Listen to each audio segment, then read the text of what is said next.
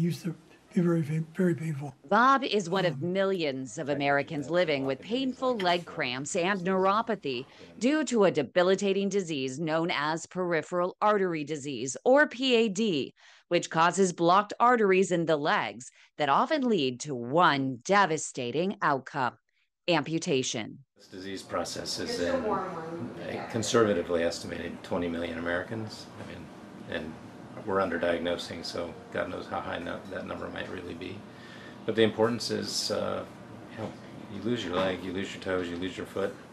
It's not very long afterwards that you lose your life. The most at-risk patients are diabetics like Bob, who have blockages in the arteries below the knee, an area most doctors say they will not treat because the vessels are quick to close. This will be my third time I've had it done, both legs. I had one leg, and then this will be the second one on the other leg.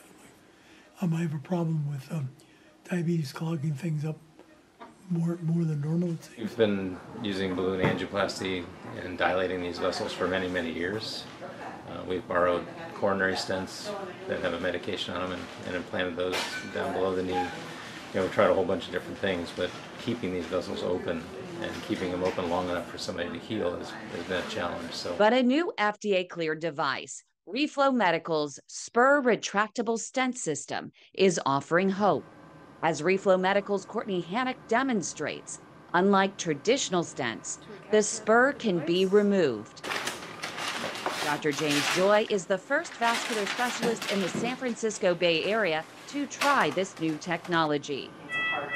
He explains why it could be a game changer for patients like Bob. The nice thing about the device we use today is, we're able to get a result that looks like a brand new vessel, but we're not leaving anything behind. So there's no implant for the body to react to. And anywhere in the body that we put a stent, the smaller the vessel, the more reactive it is, and the more likely it is to re-narrow. So this is a definite step forward to be able to dilate these vessels, get a stent-like result, meaning a really good channel for blood supply, but then be able to remove the hardware at the end of the procedure and just leave them with normal blood flow and normal tissue. Preliminary results from the Deeper Reveal trial show promising outcomes. We think it's a significant advance, something that might help you. Sounds good. For Bob and others with PAD who are fighting for their legs and their lives each and every day, this breakthrough means more than just avoiding amputation. It's almost miraculous. I know it's not miraculous, but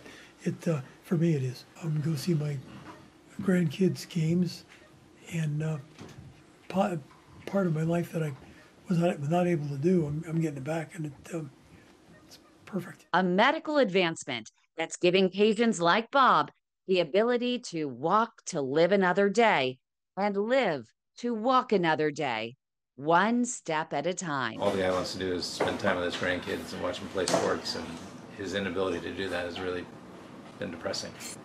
So, now, he's going to recover from what we did today, and I've got full confidence that he's going to be back out there chasing them around. In Burlingame, California, I'm Kim McNicholas. If you want more information about PAD or this new retractable stent system, go to padhelp.org or call the Global PAD Association's Leg Saver hotline at 1-833-PAD-LEGS.